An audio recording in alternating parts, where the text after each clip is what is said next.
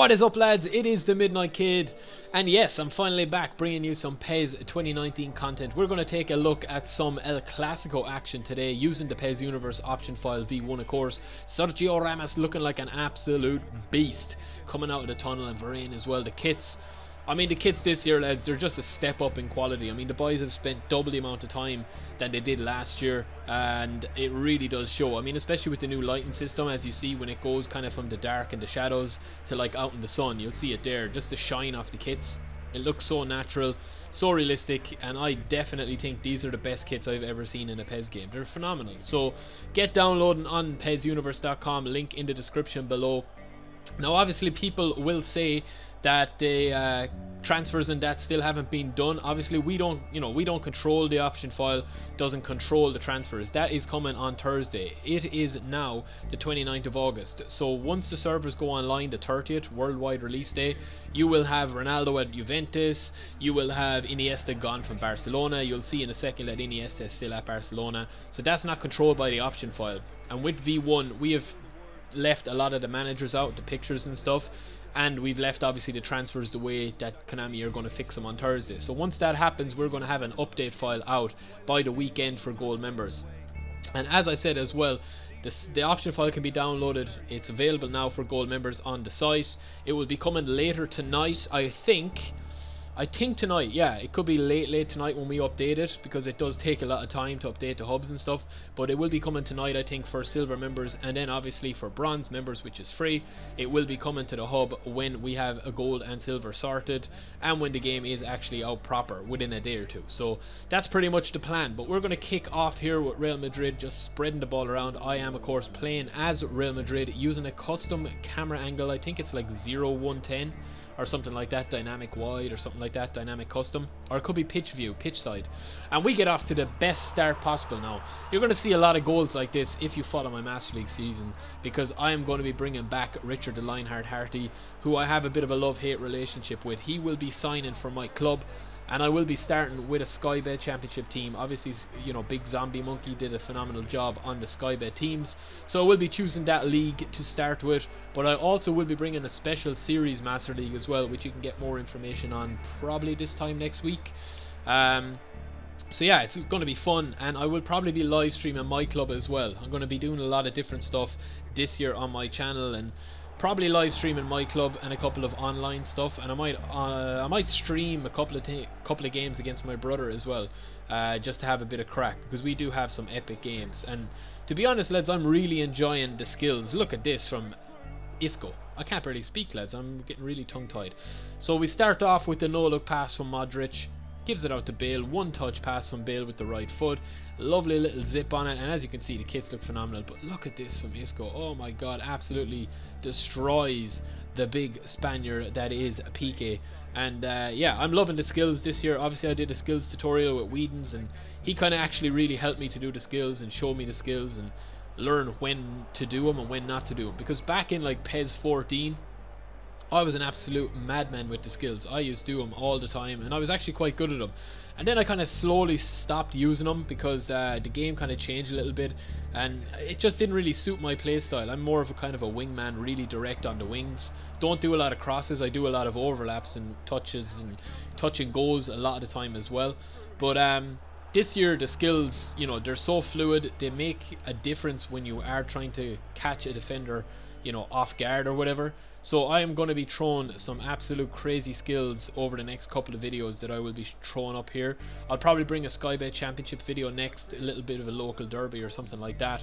But I'm just playing the game, and I'm really enjoying it. I'm really enjoying, you know, my content that's going to be coming out this year. It's absolutely roasting in this room where I'm recording, but fuck it, I'll just have to take off my clothes. But it doesn't make a difference to me. So we're going to just continue on with this gameplay, and they get a goal back. It's a nice little finish from Messi.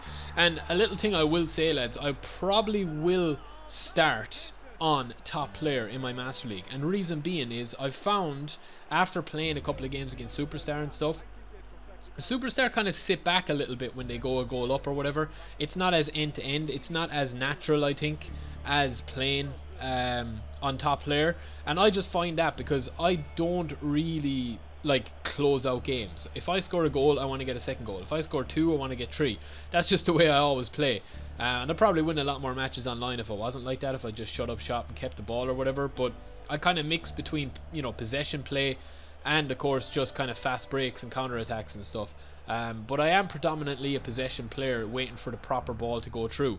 But you'll notice at the end of this video, and even here, it doesn't seem as like on rails this year, and this is something that I touched on over at E3, and I'm glad to say that when I picked up the pad and played this game proper, the retail version of it, and I've had it a bit now, I actually didn't feel that much of a difference from E3. So I think Konami are finally realizing that when they put out a game and people like it, don't change it. Rather than put it out, people are, you know, raving about it, and then you change it. But it just feels a lot more organic. You know, it feels like the build-up play, everything is a lot more organic. Yeah, I mean, the computer and the AI will still go down the wings, and they'll do their little overlaps, and they mightn't make the direct pass like a human opponent would make all the time, but it does feel a lot more natural. And especially with the way that they've brought in fatigue over a myClub or over a Master League season, it is going to make a difference, because you're going to have players that are just strictly flair players, like the likes of you know, maybe Mane or Mo Salah. Well, Mane is a bit of a beast, but maybe the likes of Arjen Robben for Bayern Munich or something, that he's just going to be absolutely wrecked.